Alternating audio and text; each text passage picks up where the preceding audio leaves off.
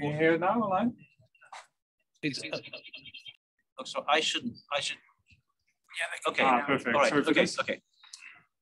Anyway, I don't think that's the first part is too important. But anyway, just to say that this is when last year was when the first books came out in English in mainstream publishers about this. They were all very soon out of date because what happened, these are two of my books that came out last year. What happened basically was that we had these diffusion models that came along and rendered the previous model, GANs, out of date. So all the illustrations are all out of date. And I guess these diffusion models started kicking in. Actually, the very beginning was roughly May of last year, but not available to the public until July. But anyway, so this is all very, very recent. I want to just address some basic questions, and my apologies for those who are experts here, but sometimes it's important just to go and touch on the basic things, talking about where it came from, and then kind of looking how it's been used in architecture. I want to touch on the dark side because I think there is some terrifying about it, and then offer 10 predictions about the future of AI that may or may not be useful to an architect. So I think, I mean, this is Margaret Bowden's University of Sussex. She was the kind of grand old lady who started talking about these things a while back. And this is her definition of AI. AI seeks to make computers do the sorts of things that minds can do, which I don't think is actually accurate anymore. First of all, because AI can do more in certain domains, such as games of chess and Go, than minds can do. And secondly, I don't personally believe that they need to do the things that minds can do. They don't need to be conscious. As long as the machine does what it's meant to do, as long as your toaster toasts your bread, you don't need to be conscious. So I think that's a bit of a red herring.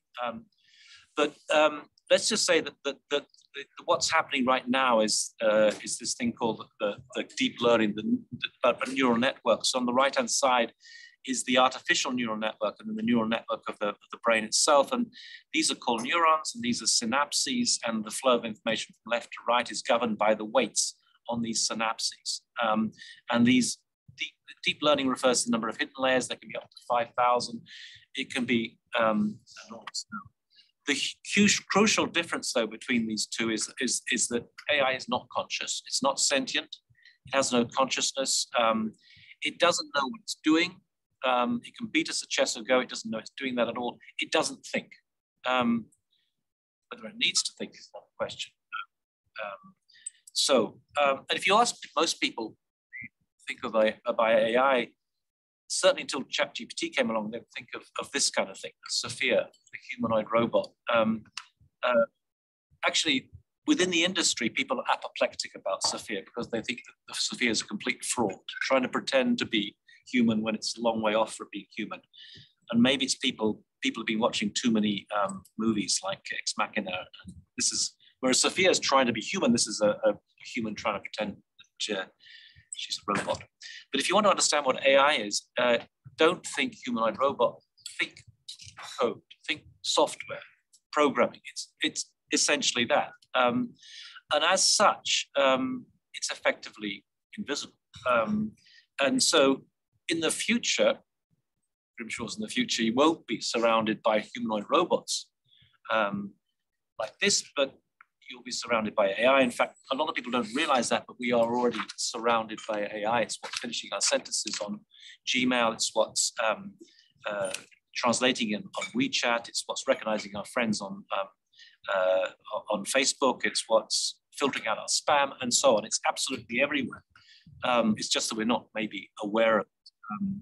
And in my first book, I made this comment. It is as though the Earth has been invaded by an invisible, super intelligent alien species. So how did AI emerge? Actually, the UK has had an incredible impact on the history of computation itself and also on AI. I mentioned Geoffrey Hinton earlier on. He's British. Alan Turing was British. Charles Babbage, the designer of the first protocomputer, was British. Demis Hassabis at DeepMind is British. Stuart Russell, who's written the book on AI, he's British. So it's actually a huge amount, surprisingly, from from the UK, but it's Alan Turing who first conceptualized the notion of connecting computing to intelligence. I find the term intelligence problematic, but never mind. That was back in the 50s, as we all know from watching The Imitation Game. He didn't survive much longer. He committed suicide in 54.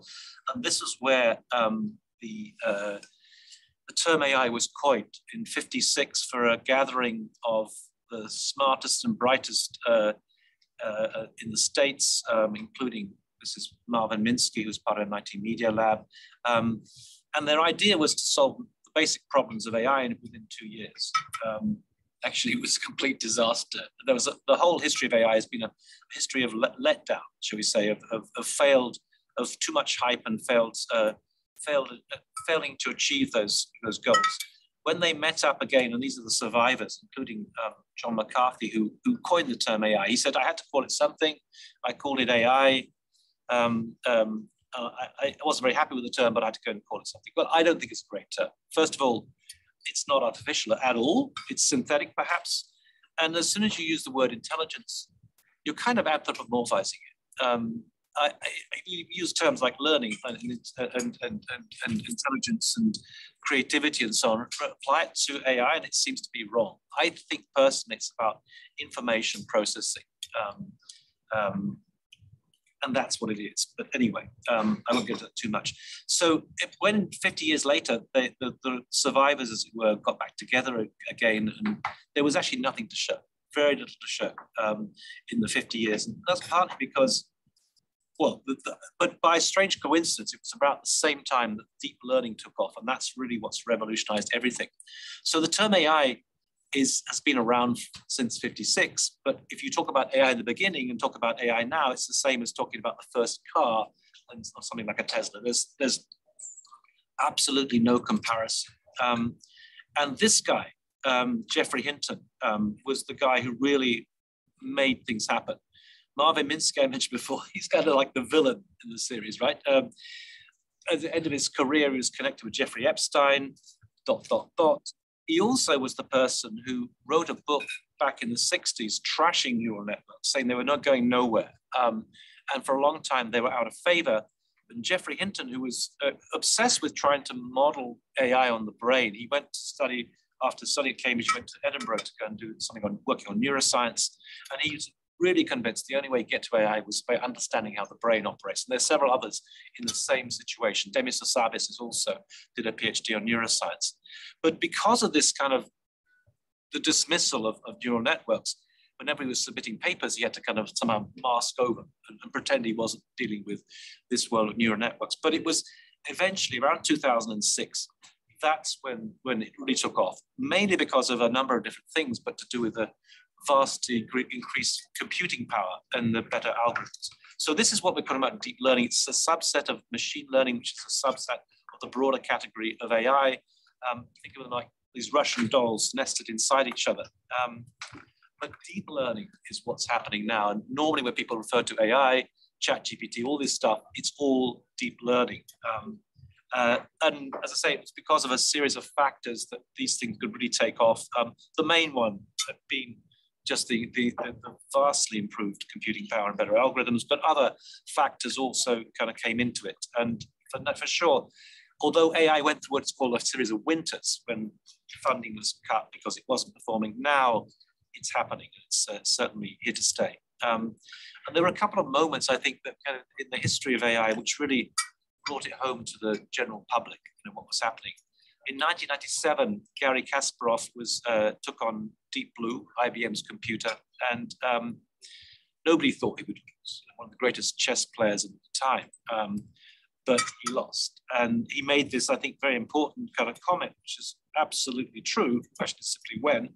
We just have to understand that everything that we know how to do, machines will eventually do better than us. And it's happening at different speeds, right? There's some things like chess and Go, clearly it's particularly good at already. But then the really, and that was a comment I made in my book, but then the really important one was in 2016 when AlphaGo, which is this UK-based, is produced by DeepMind of London, since acquired by Google. And they took on Lee Sedol, who was the kind of Gary Kasparov, shall we say, of the world of Go. And the point about this is that Go is infinitely more complicated than chess. Even though the moves are quite straightforward, there are more possible moves in the game of Go than there are atoms in the universe. So even if you put all the computers of the world together, you would never be able to calculate this. So they had to shift from the expert systems of Deep Blue, where they were literally uploading all the information about every single chess match played, to a learning system. In other words, to dealing with deep learning.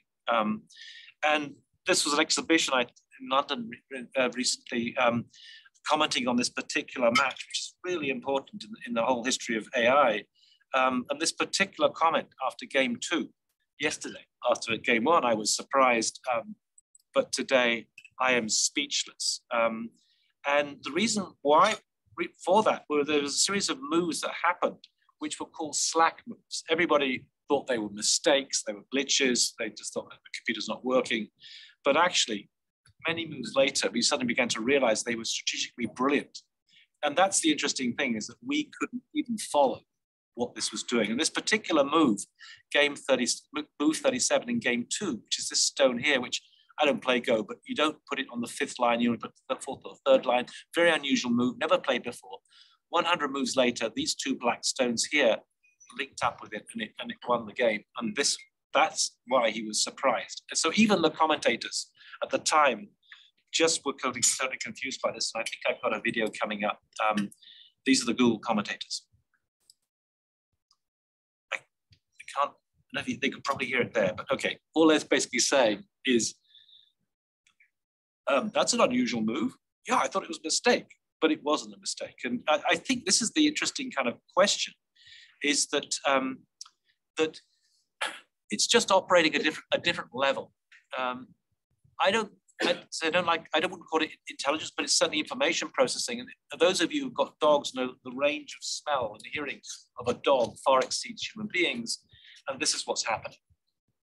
So it's not just simply that it exceeded us in terms of creativity, but you could also say that we couldn't even recognize it. It was beyond the spectrum. It was just operating at a different sort of level. And this is like why people were so shocked by this particular sort of patch. And what's interesting also is that this is happening now when they apply this to urban planning urban planning rather. This is a comment by Howard Hochland, who was the CEO of SpaceMaker AI before it was acquired by Autodesk.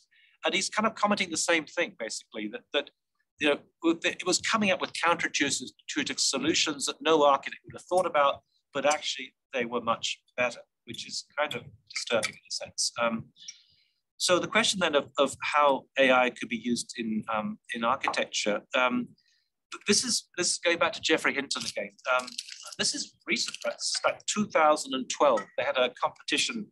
It's called the ImageNet competition, where they were trying to see how quickly you could recognize an image of a bird. And we take this for granted, right? Because we've got on mobile phones, facial recognition opens it. But 2012, this was really, really novel. Nobody had done this before. And Geoffrey Hinton came along and showed that deep learning neural networks could do it much, much quicker than anyone else. And that's when people began to realize there's something else happening, and this is the technique we need to follow. But not only that, they then began to realize that actually, if you could go from an image of the bird on the left to the word bird, the holy grail was whether you could go the opposite way, whether you could start with the word bird and generate an image of a bird. And they discovered that actually, just by reversing the neural network, you could do that. And this produced what's known as deep dream, completely trippy images, whereby some of the information about where these things should be positioned has been lost in the process. Therefore, they're kind of, as they put it, pose invariant. They're all over the place. But you can see this neural network's been trained on what looks like dogs down here. It looks like an oil lamp and serpents and things. And this was caused a sensation, partly because it's so trippy. The first ever exhibition of AI generated art was based on this technique. But the real breakthrough happened when this technique was developed, called generative adversarial networks, or GANs, where you get two neural networks, a generator and a discriminator.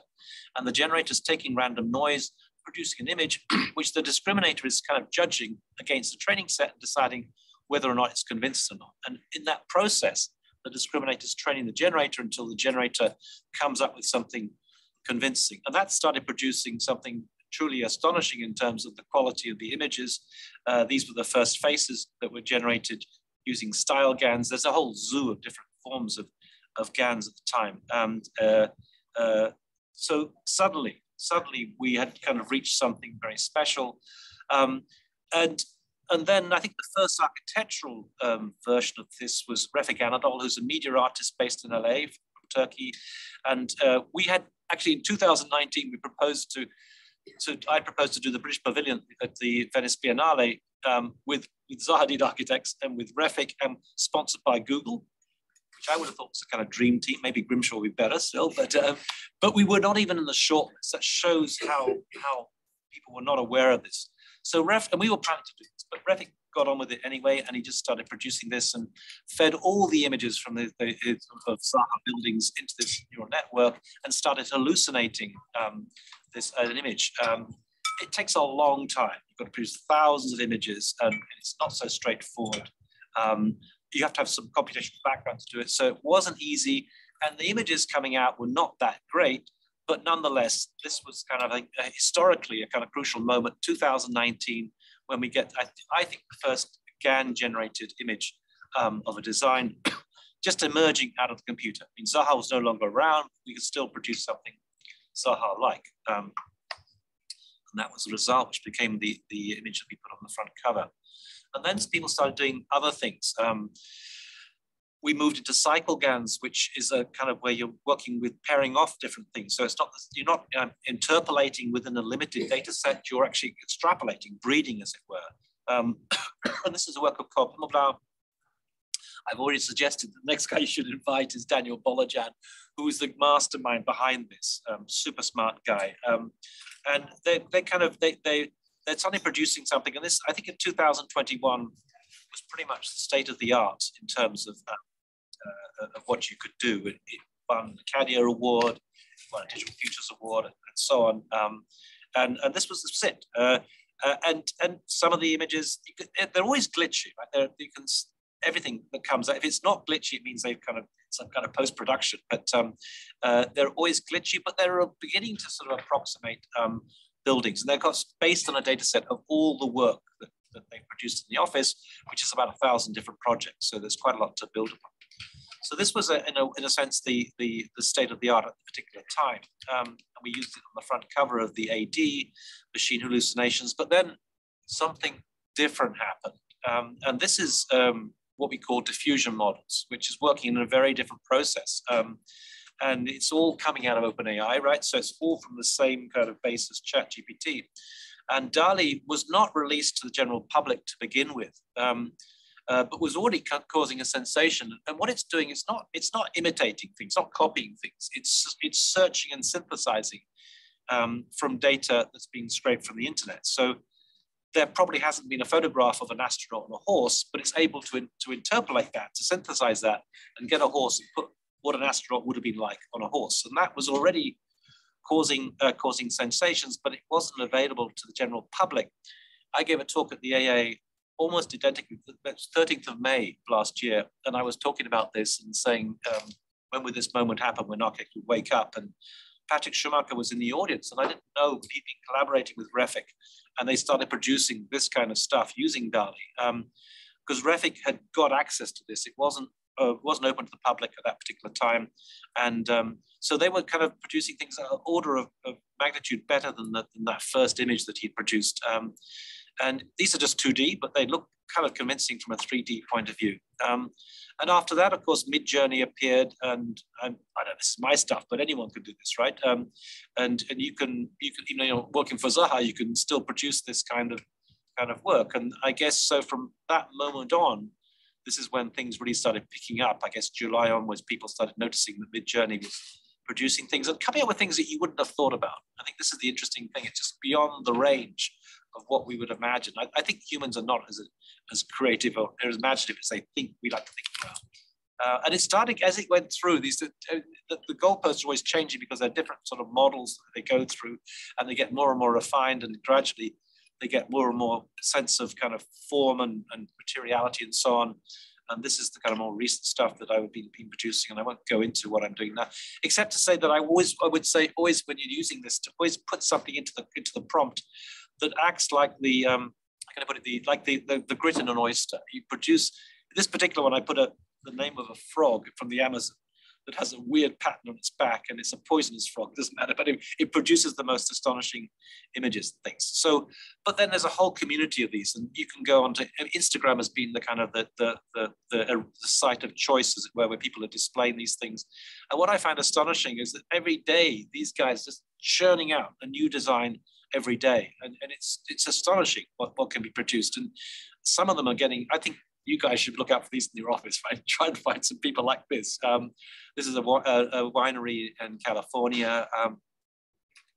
And there's a certain group of, I would call them super users, who now know how to control this. This is a guy called Carlos Bannon, who's a Spanish architect professor in Singapore, and he uses ControlNet to condition these things. And anyway, there are a few experts coming out who are kind of getting really good. So what's happening here? I would just go back. This is not a GAN. This is a diffusion model. But I think what we're discovering is it's kind of operating a bit like a GAN in the sense that human beings, I think, are really good discriminators. You know, you can smell a perfume, taste a cocktail instantaneously. You can tell whether it's good or not. And those of you who've been reviewing portfolios here, you probably go through them in about 30 seconds, right? But I don't think that we're so good at generators. We've got a limited range of imagination. So what's happening is that Midjourney, DALL-E, and so on are just basically increasing the range of options. They're kind of becoming a prosthesis for human imagination. They're producing more options, and then we can choose between them. So anyway, this is, as you all know, probably has been causing a sensation. There was an exhibition in Texas recently about these diffusion models. I'm not quite sure why it's called Architecture After AI, because AI is not going away. But anyway, but I personally think this is a kind of trap, because all it's doing is producing kind of sketches, right? And what's more, the real problem about these sketches is that each one is completely different.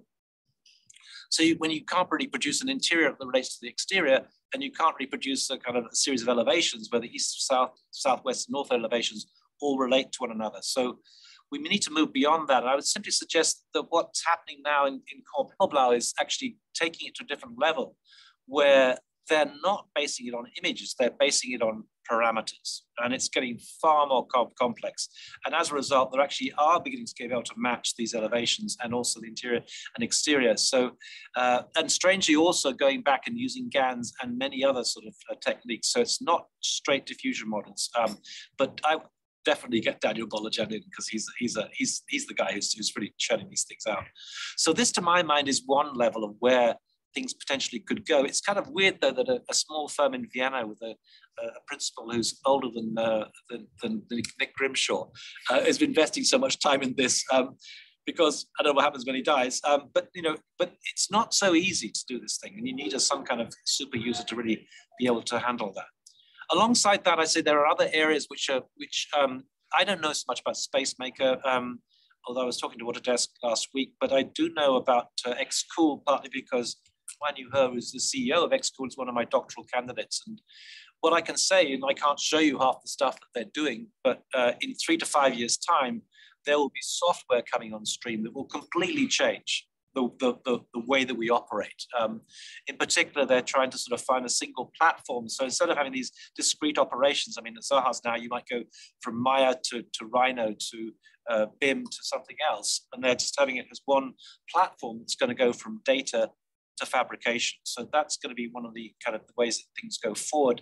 They're also been testing out different sort of techniques and things and entering competitions. They beat MVRDV in a competition recently, and I'm not saying that they're the greatest designers, but there's things that are beginning to emerge that are going way beyond what we see with these diffusion platforms. This is a kind of a topological optimization thing to do with wind comfort, whereby they're breaking down these initially rectilinear forms, and there's a kind of morphogenetic process, and we start getting, as it were, more kind of Frank Gehry forms appearing towards the end. This is not that sophisticated, but still, it's still taking it into a kind of different sort of domain. And there's work going on. And half the time, of course, you don't know you can't find out what's going on because they're not allowed to disclose what's going on. But this is the way that it's going forward. This particular project won an international competition, and then they used AI to go to reduce the number of different triangles, the kind of tiling systems on the thing. They got someone from Gary Technologies and reduced it from 1,000 to 500. Then they used AI to bring it down to 12. So all sorts of ways it's beginning to sort of open up in new directions. And this is another competition where they beat MPRDB. I think I'll skip this because it's much time. Alongside that, I'd say there's something else. And I don't know what it is, but my hunch tells me that the GPT system is going to suddenly produce something. You can produce a technology, but you don't know how it's going to be used. When the mobile phone was invented, they thought it was going to be for rich businessmen. But when a rich businessman would lend their phone to their daughters who were going out one evening and say, give us a call when you want me to pick you up, suddenly it changed. So you don't know what's happening. And often what's happening already with these diffusion models is people have been combining it, not only with ControlNet, but with Grasshopper, and they've been doing lots of different inventive things. And I think that's opening up in interesting new ways. I'm absolutely convinced that GPT is going to come in somehow, even though it's only based on text, and radically change these, because it writes code. That's the point. It writes code. I know that there's my friend Lei Zheng at Zahas who runs the Beijing office. She uses ChatGPT the whole time just to write letters to the clients and things, or she writes them in her very bad English, and she says, please tidy that up, and you get this perfect letter coming out. So I just think that this is going to have a huge impact. So the dark side of AI. My first glimpse of this, I think, was on boarding a plane in LAX to Shanghai, and I came on with my boarding pass, and I showed it to the flight attendant, and she said, I don't need that, just look at this panel. And all of a sudden, it kind of recognizes me, right? And it gives me my seat. And I thought, holy shit, it recognized me from everyone else on this planet. And that's when I started thinking, this is a bit terrifying. And I found myself in a sort of Elon Musk situation, because he's both kind of promoting AI in terms of Tesla, in terms of SpaceX and Neuralink and so on, but warning us that it could be the end of civilization.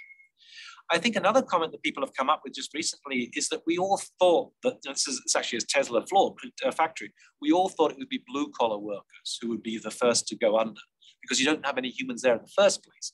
But actually, robotic arms are still a bit primitive. I mean, it's okay if they're programmed to do things very precisely, but you give them a bunch of bricks and tell them to build a wall, they'll really struggle to be able to handle that kind of thing. Meanwhile, actually, AI has been racing ahead. And now what people are realizing is the white collar workers that are most at risk, including, frankly, computer scientists. I always thought, oh, when things get bad, we'll all go to computer science, but actually AI is writing code. So there'll be predictions. We don't need computer scientists very much in the future. I wrote this thing for Dezeen, I don't know, about 2 months ago now. Somebody wrote some articles, we haven't got to worry about AI. I emailed them, what do you mean I'm going to worry about AI? That's ridiculous. And so they said, okay, write something you're about the risk of this thing. So actually, I used ChatGPT to write up a bit. ChatGPT is a bit vanilla, it's a bit bland. But if you say, oh, come on, ChatGPT, give us a bit more racy than that, can make it more exciting, it spices it up, right? So you end up with these kind of comments. It's imperative that architects pay attention to AI and its potential to revolutionize architecture, or they risk sleepwalking into oblivion. Now, what was interesting about that article, I got two different sets of responses. Those who are working in AI said, well, that's nothing special. We all knew that. What are you talking about? Whereas those who didn't know about AI, I was so amazed by the kind of pompous comments I got. Like, there's one guy said, there's not a single AI on the market that can possibly match my sheer ingenuity and creativity. And you knew that actually that's exactly the problem, because that's what happened, right? It went from the beginning from Gary Kasparov. Nobody thought Gary Kasparov. No one thought the least at all.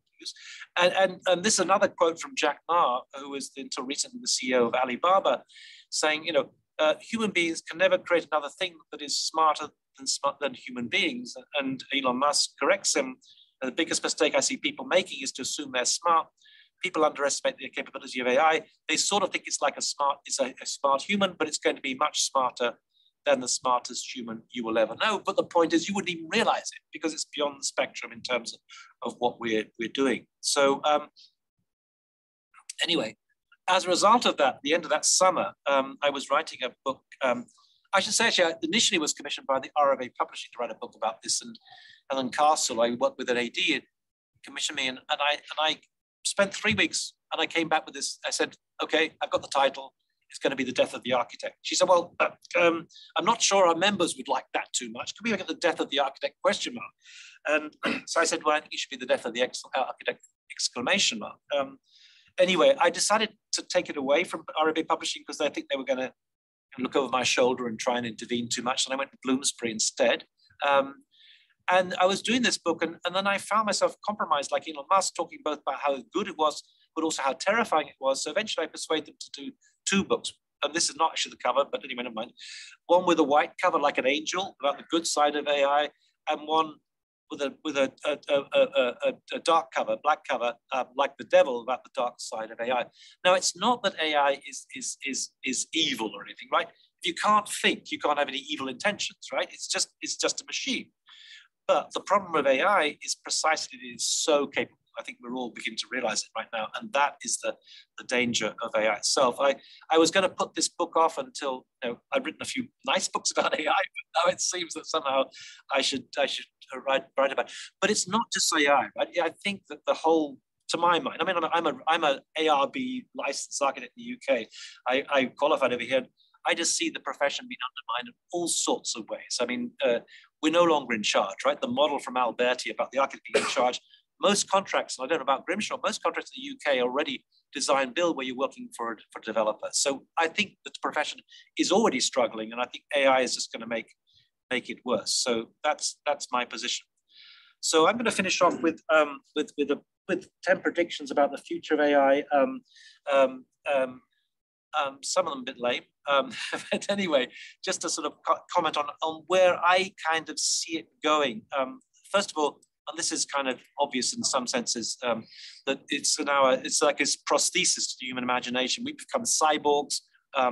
This is Elon Musk talking about how we become superhuman because we've got this machine extension of ourselves, and so on and so on and so on. That's fairly obvious that we're able to do far more. But that also has an implication because in terms of the way that we use it and in employment, I'll just talk about that in a moment. These two buildings will become intelligent, cities will be controlled by AI. They're kind of similar, so I just lump them together. I think that, what will the future city look like? Is it going to look like something like this, like something out of the Jetsons? I doubt it. I think the future city, personally, is going to look pretty much like the city of today. This is LA, where I'm based. We'll see a few new buildings being built, of course, but the main changes we're going to get, the existing building is going to be retrofitted with latest technology, and we're going to be using AI to control traffic. In fact, in certain cities in China, they're already doing that. So I think the digital twin will come in both to monitor the performance of a building and also to solve traffic problems. That seemed to be quite obvious. And when I produced this AD in 2009, I think it was, Digital Cities, it was interesting how architects got it completely wrong. So Patrick Schumacher, this was the first time he started talking about parametricism, and he was predicting that all these parametric cities everywhere. Of course, we haven't had any yet. In fact, all architects were talking about 4. And the one article that was completely spot on was an article by Ben Bratton, who is called iPhone City. He was talking about how the iPhone has completely changed how we navigate and understand cities, and it's about information. And I think that's absolutely crucial. So you get Mario Carpo, who writes a lot of nonsense about what's the style going to be of let's say, big data. And he read somewhere that big data is messy, and therefore we can have messy architecture. It's not about form. It's about information. And if you think about an Uber car, does the Uber car look different to an ordinary car? No, because it is an ordinary car. It's the way that the information has been processed that makes it so radically different. So I think the notion of informational cities, is the way we should think about the future of our cities, not in terms of something out of the Jetsons and so on. This one is kind of obvious in some senses, but I think it's kind of interesting in some way because we still cling to some stupid things like passports, which I don't know, I was in Barcelona recently, and thanks to my compatriots who voted for Brexit, I found myself in the non-EU line, right? And it took an hour to get through this. And I just thought, this is ridiculous. I don't know about you, but I've subscribed to some system in the States. When I enter the States, I don't even show my passport. I just show my face and it recognizes me and I go through in 3 seconds, you know? So why on earth do we have passports? Why are we stamping passports? All these things could very well go, although there is a kind of like a kind of residue. People like to keep to old systems. So maybe it won't happen as soon as it should. Clients will start to insist that their architects use AI. This is actually a comment from Spacemaker from this discussion. I thought that was kind of interesting. Why would developers want architects to use AI? Well, firstly, I think it's going to optimize their the profit in terms of what they can get out of a site. Secondly, we make mistakes. Seldom does AI make mistakes. It's one way of checking you don't make mistakes. It's a bit like spell check. It sounds mundane, but I think that's what a lot of AI is going to be about. It's going to be making sure we don't make straightforward mistakes. But there may well be other reasons too. Professional indemnity insurance will go up for those not using AI. This is a scary one, right? So Toby Walsh is actually also from the UK. He's now in Australia. He's a computer scientist. He wrote a book called Machines That Think, which is a stupid title, but machines don't think. But he makes this one interesting prediction, which I think is it's kind of illuminating. Basically, he says we're going to be banned from driving. And his way of thinking is this, we'll get, all these kind of self-driving Ubers and things, and we're going out for a drink at night in the evening, and we think, okay, well, let's just go and take a self-driving Uber or whatever it was. It'll be very convenient, and we'll start doing that. And as we're doing that more and more, so our own driving skills will go down slightly until it gets to a certain point where actually it gets more expensive to be a human driver because you have to pay a higher insurance premium because even though Google cars and whatever it is are not perfect now, they will be. And humans will always be distracted. They will be checking their phones and whatever it is. So premiums will go up, and eventually, according to Toby Walsh, we'll be banned from driving. We're such bad drivers. And he makes this interesting comment: we will not even notice or care. I mean, that's kind of amusing one. So the question is, how does that relate to architecture? This one is also interesting because there's not much to see for this moment, but I know it's going on. AI will be able to generate outcomes conforming to all constraints, and I would simply mention this is a very primitive model coming out from Xcode. It's going to be really the way that things operate in the future, whereby everything is integrated. And when this thing is generating these forms and you can change what it looks like and facades and whatever it is, it's all conforming towards building regulations, local codes, and it's calculating things in terms of the structure and in terms of the performance, the environmental performance, and keeping a track of cost. Now, this is a really primitive system. It's very modular and it's basic and so on. But in 3 to 5 years' time, we're going to have a system where it's going to be tracking everything and coming up with things. So everything's going to be conforming in some way. 80% of architects could lose their jobs. This is again a bit startling, but the point is that this was a study that was done in 2013 by these 2 scholars from Oxford, where they were looking at which jobs were most susceptible to AI, and they went through, and there's some 700 jobs, right? And apparently, if you're a recreational therapist, you're pretty safe. And you get down, and architects are not too bad, 82nd. It seems that maybe the architectural managers will do a bit better. They'll keep their jobs longer, but basically architects should be okay. And when we get down to like 702, well, there are no telemarketeers anymore. They've all disappeared. So that sounds good, right? We're in the top 10%. We're not going to be replaced. But actually, they're making a complete mistake here, because what they're doing is assuming it's just human beings versus AI, whereas actually what it is human beings plus AI, with this kind of prosthesis, versus those without AI.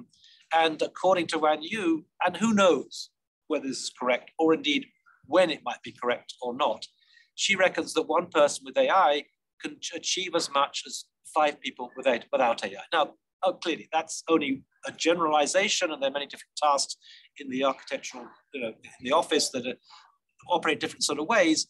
But that would seem to suggest that possibly up to 80% could become redundant. Who knows? Licensing might become a thing of the past. I don't know. I've got this thing about RIBA and AIA. I think that's so stuffy, even though I gave a talk to the AIA last week. But what's interesting about this XCool, so I should mention XCool. Wan Yu-He used to work for ONA. XCool means XCool House, and in 2016 she set up this company in Shenzhen. They're the world leaders. I would also say, however, what they're doing is based on data for Chinese buildings, and I don't think XCool is going to be available in the West for some time. Anyway, what's interesting about what they're doing, they're being asked to use AI to judge competitions. Now that's interesting, because it means that basically they could also enter competitions, which they're doing already, and they're beating MBRDV and Stoheta and so on and so on and so on. But then it becomes, and you think, well, okay, if they're judging competitions, then you can imagine in the end, in the future, you will be judging planning permissions and things using AI. I mean, the moment we kind of go along and pompously say, well, I'm an architect, because look, I've got the certificate, and look, I should know what I'm doing. I think in the future, they'll base it on the proposal and on the submission. They don't care if you're an architect or not.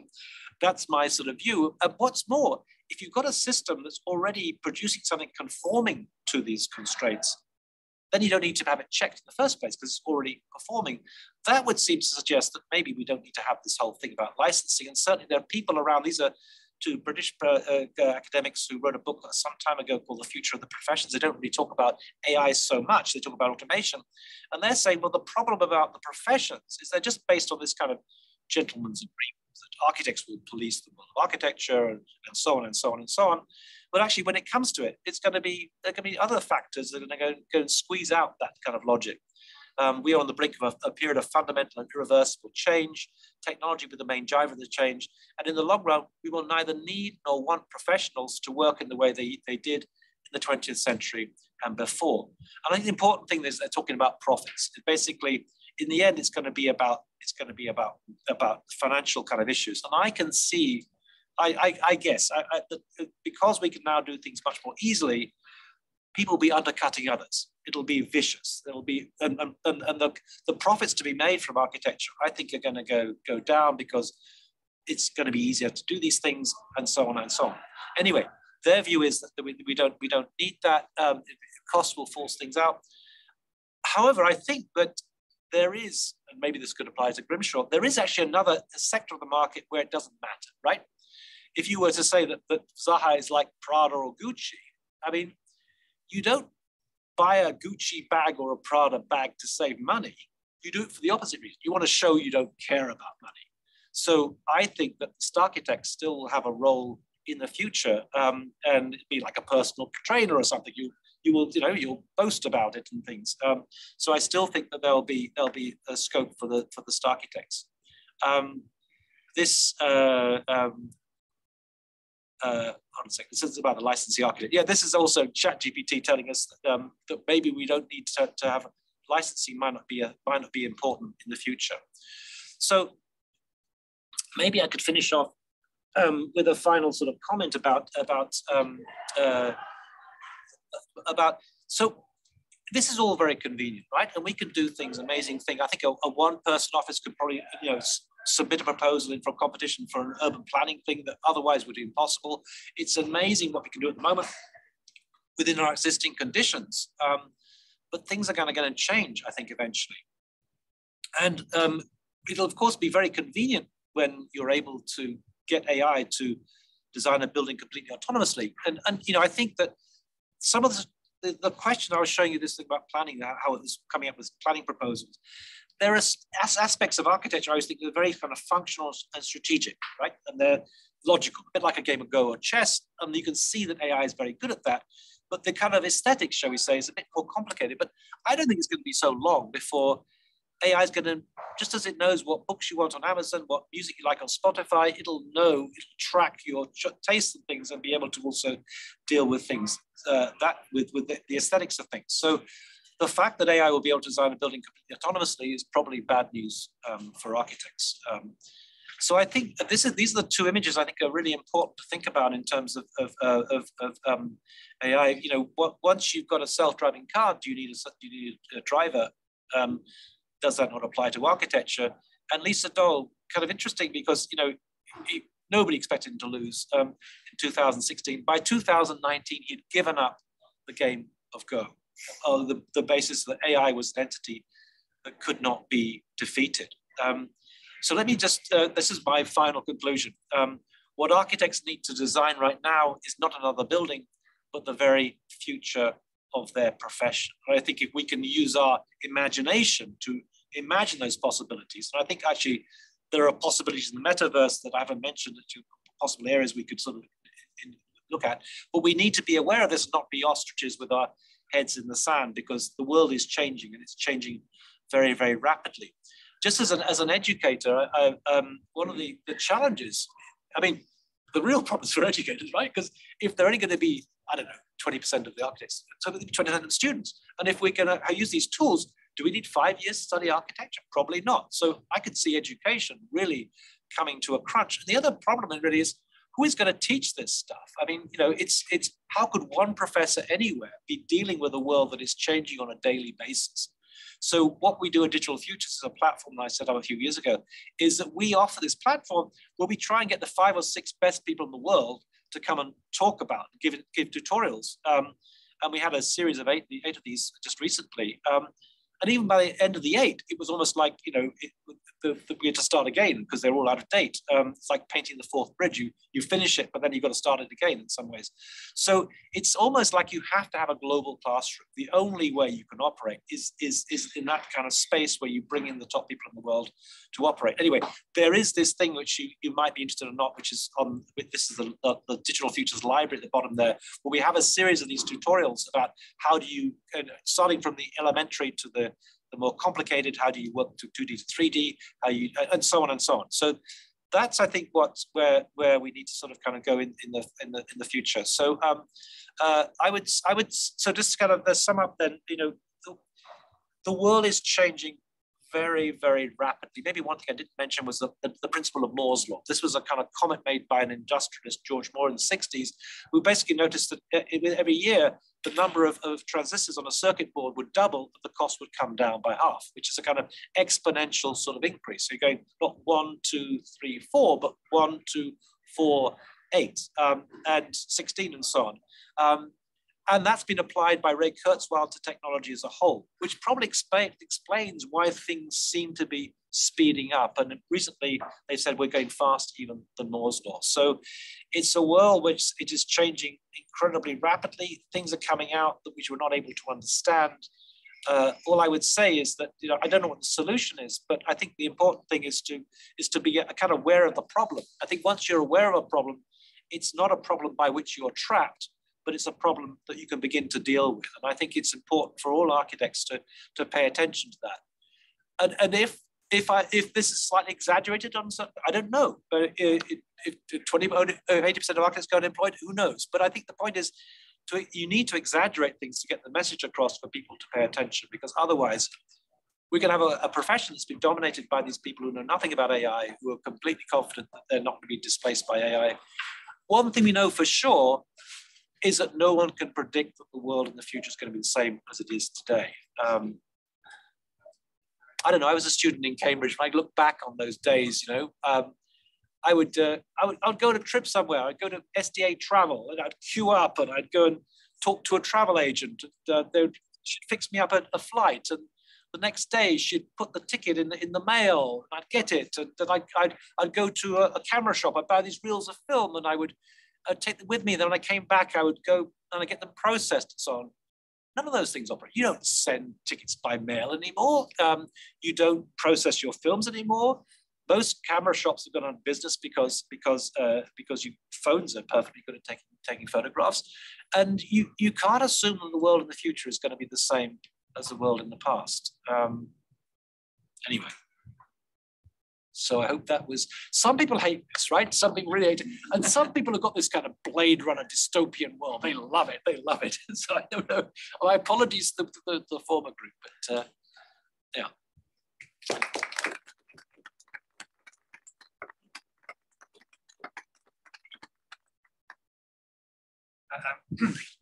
Thank you very much for your very interesting presentation, Neil. If anyone has questions online, please post them in the the chat, or I see my laptop gone off, so maybe it's better to raise your hand and speak up. Maybe someone who is present has a question. I have one. Yeah, sure. So we're saying about one thing is the profession as an architect in terms of the tools that may affect, but also was mentioned about cities and build not changing that much because it's retrofitting. And I wonder if actually that would be affected as well, because if certain jobs change or evolve, for example, COVID, that the way we relate with the city change, it may affect actually how the city behaves because of we as humans, we don't do certain journeys or. Yeah, no, of course. So it's basically catching up, not only with the tool, but also about how the interactions with cities may change. Yeah. No, of course, but I just think that the signs are already there. I mean, there's this. I mentioned this. There's this company in China called City Brain, and the only evidence I've got is their own. So maybe it shouldn't be. It's not very trusted, but I think that just in terms of kind of coordinating traffic, that makes a lot of sense. But in my book, I kind of I did a chapter on kind of brain city and how we should understand the city in terms of information processes now, and try and see it how it's kind of it's operating in a different sort of way. But I mean, there are many other factors as well, and I don't want to limit it to AI, of course, but there are many other factors. Yeah. Can I ask a question? I'm online. Hi, Neil. This is Juan in New York. How are you? Hey, fascinating. I really like that name. Well, I think you might have been at Nottingham University when I was a student. Exactly. Yeah. Exactly. Yeah. Fascinating talk. And I can't help, I mean, I agree with change is the only constant, apart from death and taxes. And it seems to me, I could be wrong, that we've been undergoing a sort of digital revolution since I was at university, when we were playing around with blocks in Apple, I forget the Apple program. And then, arriving at Grimshaw where everybody had a computer, there were no drawing boards, was kind of shocking already in 1996. And doing basic 3D modeling that took forever and getting a render was like amazing, to now the new software is generating many options and images and photorealistic or whatever your style is to show clients who demand more and more. The industry, as the tools get better and faster, demands more options, more optimization, less total project cost, et cetera, et cetera. So I'm just curious, listening to you and not being an expert, but thinking about AI, how in a sense, it's just more of that. No, it's a tool. It's going to get better and more capable. The industry will demand more. We will, as a society, optimize construction industry using this tool. We'll be able to, each of us, produce more, as you said. Hopefully, we'll address climate change with our with our industry and biodiversity and everything else that we need to, if we're going to survive. But I don't see a threat. I see it more as an opportunity for this progress to become real faster. Am I being Pollyanna-ish? Well, first of all, I think the difference between this tool and those other tools is the fact that this is a tool that learns. I mean, his name, Martin Ford gives a talk where he says, well, of course, in the past, we've had these moments when people have been displaced, or horses were kicked. As soon as car was invented, horses became redundant, right? But cars don't learn. These things are learning, and the kind of pace at which it's learning is really speeding up.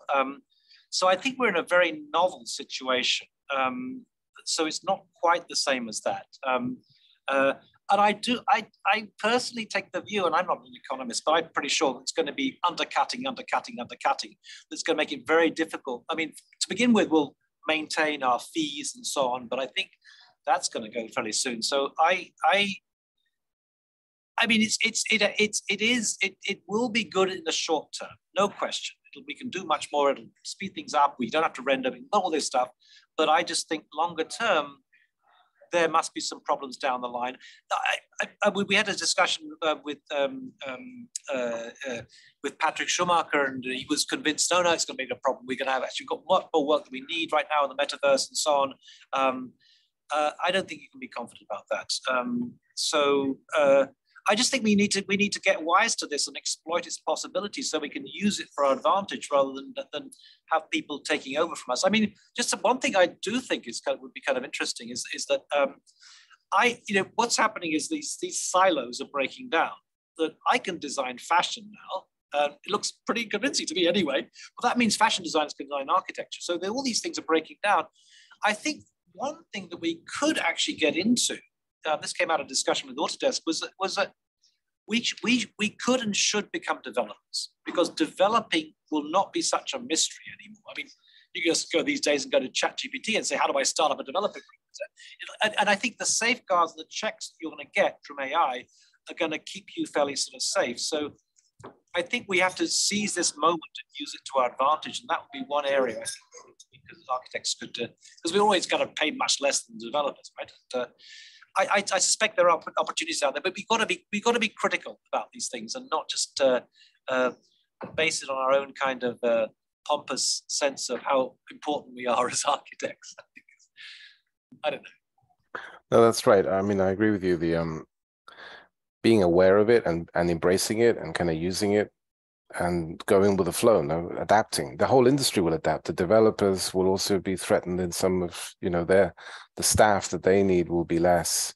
I think hopefully it becomes a way to optimize an industry that is way inefficient compared to many other industries. And you think of a factory building cars is now a handful of humans controlling the robots with the software. So, and maybe that will even optimize further, but we're so far from that right now in the construction, where every building is a prototype. But I take your point about eyes wide open. Yeah.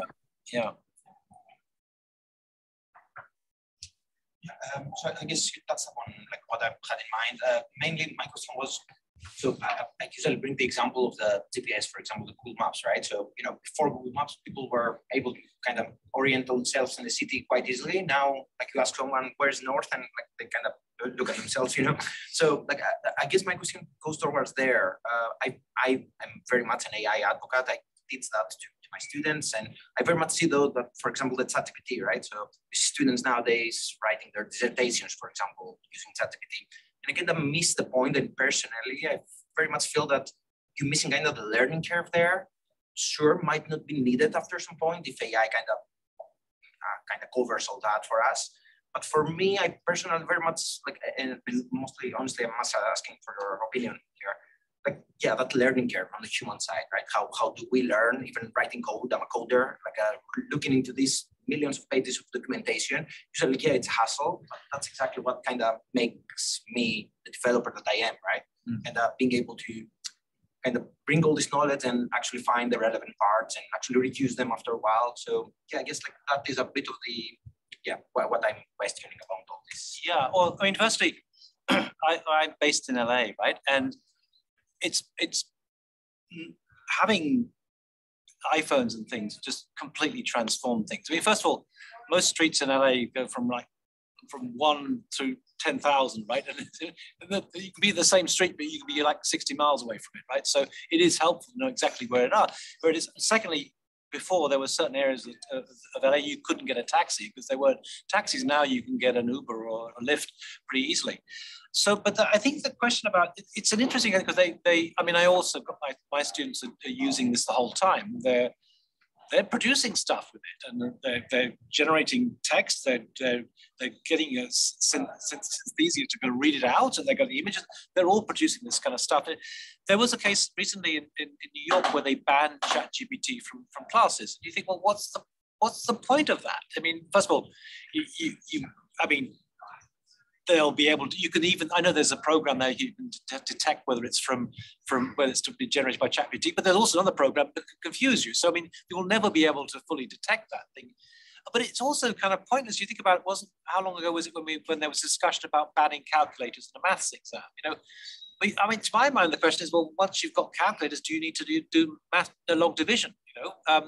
Which then the question is, well, what do you need to study as an architect when you've got all these things? Do you need to learn rendering these days? Or, all these kind of questions. So I personally think that there's no going back to the past, and we need to try and engage with these things. And I'm sure there's going to be some slimming down and trimming in certain sort of areas.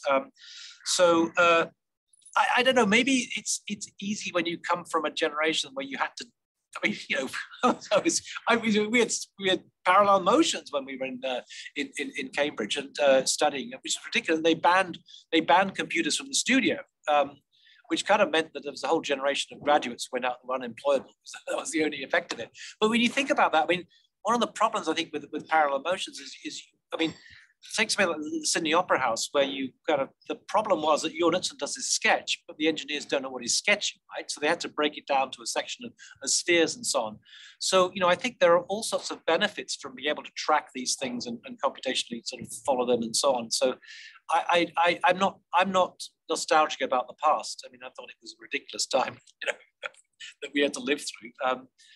But I don't know, and I also think that, there's also a comment, I don't know. I always think Prince Charles is King Charles, sorry, he's kind of like, but he used to come with these comments like, oh, these students today, they're all this Beavis and Butter generation. They can't spell, they can't add up, The point is he wasn't able to recognize what they could do. You don't need to spell when you've got spell check. You don't need to add up when you've got calculators. But the new generation are kind of doing multitasking and things, and they're inventively doing certain things. And that's what I think is going to happen with this world of AI. You're going to get these people combining these different softwares in radical new ways. I mean, it's already happening already. And that's why I'm saying I'm not so sure that ChatGPT is not going to be part of that future, because who knows how people can combine things. So, I mean, I think your students have probably got the answer. I don't know what they say, but I guess they very much utilize it in terms of the ease of use, honestly, right? Because like for us, writing a dissertation was a 3-month period, and now for them it's like let's put another iteration in next week, In that front, honestly though, like what I'm keeping out of this, it's mostly that kind of also the learning of us as kind of also that sentence, right? Yeah. So we used to learn math in order for us to come here and kind of understand the geometrical structures. Maybe that's useful now, and we need to all go down the prompt engineering. I don't know, Yeah. No, I don't know. I was when I was finished at Cambridge, I was a translator. I translated Alberti from Latin into English, right? And a colleague of mine who was at Emmanuel College with me, he set up the world's biggest translation process firm, right? And he sold it last year because he could see that Google Translate was going to rule out the whole of translation. So, we've got to be aware of these things. And, I guess on that note, and similar, I think, like I read an article by Ted Chiang, he's the New York Times contributor, saying we need to find the right metaphor to understand how this is going to impact us. And he kind of says AI is going to be like the management consultant, the person who comes into your office and is like, well, what do you actually do here? And then starts to optimize towards savings, like you're saying. Like AI is going to push every firm to maximize profits, cut overhead, et cetera. And it ends up prompting the question, like, what is it you actually do here? And I think architects, like you said, are going to have to figure out how to answer this question, because it becomes like, well, what is the value that we offer? And how do we convince clients to continue to use our services? And already, like, a lot of the value we offer has been given to consultants, right? Structural engineers and so on and so forth. So I guess like a skeptical view would be like, well, if you reduce architecture to the production of these computer-generated images, you might get better at making the images, but ultimately we're here to make physical things. And so we need to translate these 2D images of hypothetical spaces into real 3-dimensional spaces. And I guess I'm curious to hear your view on that link, because I think the ability to create images has been getting faster and faster and easier for decades, right? Rendering is getting faster. We can model things that we can't even understand how to build. At some point, somebody has to figure out how to build it. So I guess my view, I think that is going to be where we end up providing value. But I'm curious to hear where you think, like ultimately, like the Dalis and the Midjourneys are going to get better and better, and fashion designers are going to come and try and say, oh, I've made an AI generated model of a building. I'm an architect now. But I feel like what makes our profession distinct is that we deal with the making things real. So curious to hear how you think this engages in that. Yeah, the point of AI is immaterial. It's challenging to deal with the three-dimensional materiality, but those things are coming in for sure. When you were talking, I was thinking actually that Steve Wozniak asked Steve Jobs that same question. You know, I'm a coder. Whenever I do this, what do you do? Right? You don't make things, you don't whatever. And his response was, he said, I'm like a conductor of an orchestra. And I think this is probably what architects are in some senses, because we're not really specialists in structural engineering or at anything in particular, but we get that overview. So I guess a kind of curator or a kind of an orchestra or something like that could be the way forward. But I think we need to take charge of it. Would be my view. I mean, just sitting back and waiting for commissions and so on, or waiting for development. I think this is why I would say, rather than saying, oh my God, seize the opportunities. And I don't know if I'm talking nonsense when I'm saying that architects should become developers, but I don't think it's that far away. And why are we waiting for them anyway? I mean, the article in question says that basically, like, the personal computing revolution increased the productivity of society, right? Gross domestic product of the planet has increased significantly. Yeah. But in the Western world, the average wage and net worth of the people working has not changed. Yeah. So the value that's being increased is going to the people who have power, which of course in this case is the developers. So ultimately, who's going to develop from all of these improvements? In the current way of working is people who are making the projects, the developers, right? They're the ones who ultimately are providing service. I think in the end, there's a big kind of social, political, economic question that needs to be addressed because because actually, it's like, you give up architecture to go to something else, you're almost jumping from one lifeboat into another because they're all going to sink at some point. And I think the real problem, I don't know if your accent's from Canada or from the States, but I mean, the States has got a huge problem because, it can't deal with, minimum wages or even any kind of social structure. I think Europe is in a much better position from that point of view, but it's going to really hit the States. And there is huge disparity, obviously, right now, especially in California places. So I think we're going to have to introduce some social controls to make sure that some people don't fall through the cracks. Mm-hmm. Yeah. No, it's. Yes, just to get your opinion, it's not related to architecture, but just artificial intelligence or even AI in general. What makes us different as humans? Is it feelings? Is it years and millions of years of evolution? Is there diversity? I mean, I want to know what you think. Like, what's your people sort of say, I put so many feelings and emotions into my design. It's got to be better. I mean, when you said forget your feelings and emotions, it doesn't make it better. But I think the problem right now is that we are comparing AI to us from our position, right? And we're saying it can't think like us. It's not sentient. It hasn't got this. Until it's going to do those things, it's never going to be as good as us. I think if we were to take the opposite perspective and say, okay, so these technologies process information incredibly efficiently. We don't try and compete with a calculator, right? That does it better than us. But this is a learning version of that, And if we sort of try and put it from that perspective, I would say that we are pretty inferior at processing information compared to what AI can do. We need to recognize that.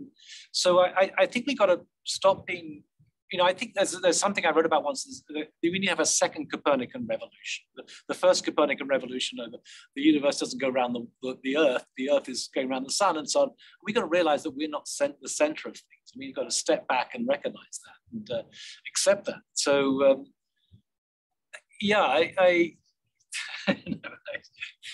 humans are very, very arrogant sometimes. I don't know. What do you think?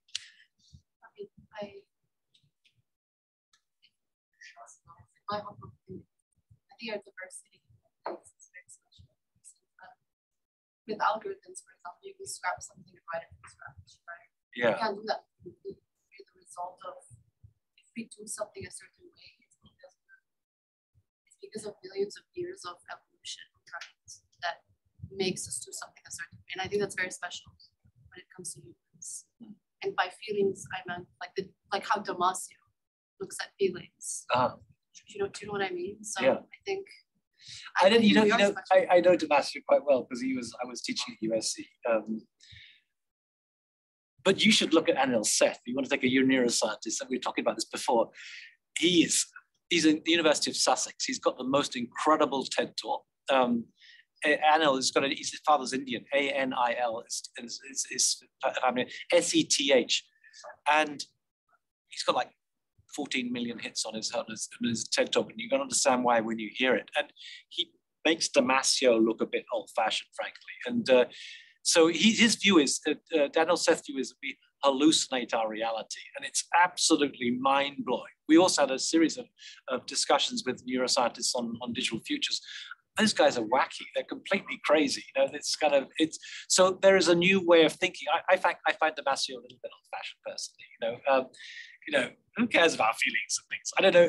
He's certainly, people in neuroscience are a bit skeptical. Yeah.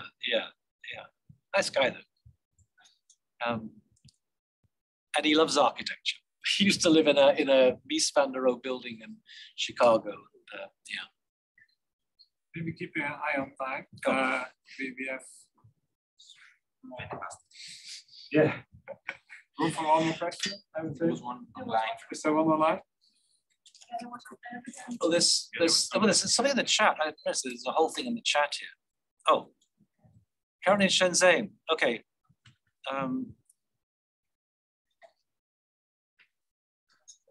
Hey, yes, that's a question from me. Hi. Because I'm currently in Shenzhen, so it's nice to hear like AI is being developed also quite a lot in Shenzhen city.